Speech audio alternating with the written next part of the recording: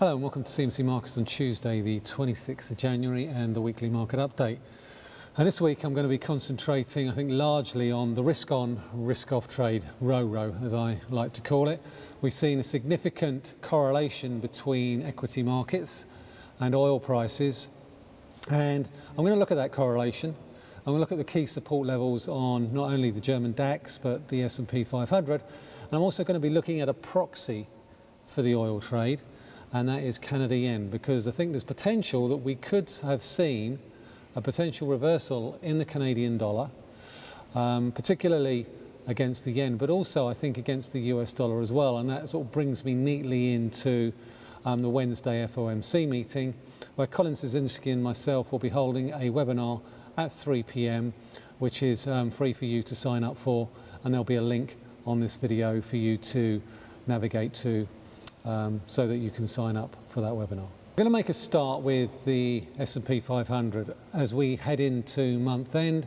We're still, I think, significantly above a key support level, and that's borne out by this chart that I'm about to put up in front of you right now. Now this chart here is a weekly chart, and I've drawn a support line through the lows in through pretty much most of 2014. Currently comes in just above the 1800 level, also comes in above the 200-week moving average, and it's also significantly important that we're above the trend line support from the March 2009 lows.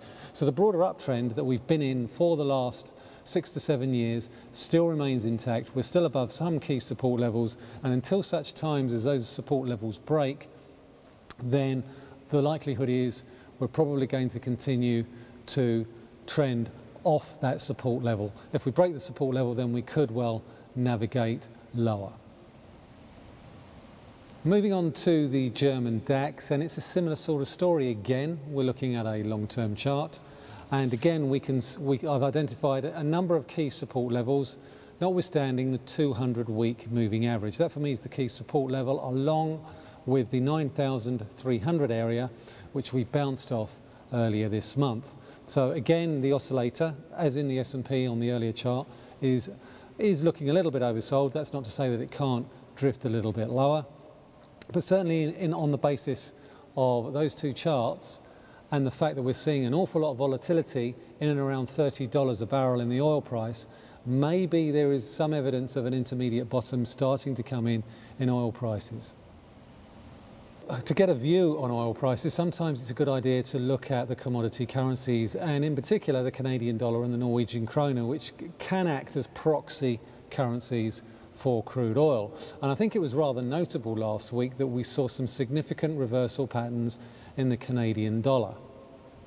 Now, the reason I've looked at the Canadian dollar against the Japanese yen is essentially because Canada's a net export country and Japan is a net import country. So in that context, sometimes looking at charts like a cross like Canada yen can be instructive in terms of the overall turnaround in sentiment on a particular currency pair.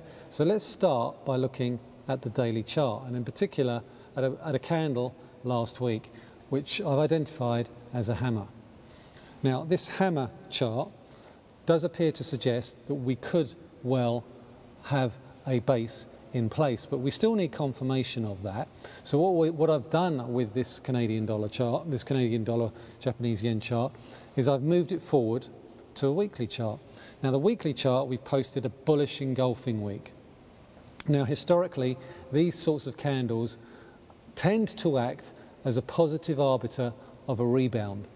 They still need to be confirmed, and what we don't want to see is a move back below the lows that we saw last week, but the oscillator is starting to look as if it's about to turn higher, and that could well suggest not only a significant rebound in the Canadian dollar, and that's significant in the context of its performance against the US dollar with the FOMC tomorrow, and a dovish FOMC could have the side effect of pushing the Canadian dollar higher, but also in the context of a significant rebound in the oil price. So that's it for this week. I'll expand upon a number of those themes at the webinar tomorrow at 3 p.m. Wednesday, prior to the FOMC meeting. Until then, or next week, this is Michael Hewson talking to you from CMC Markets.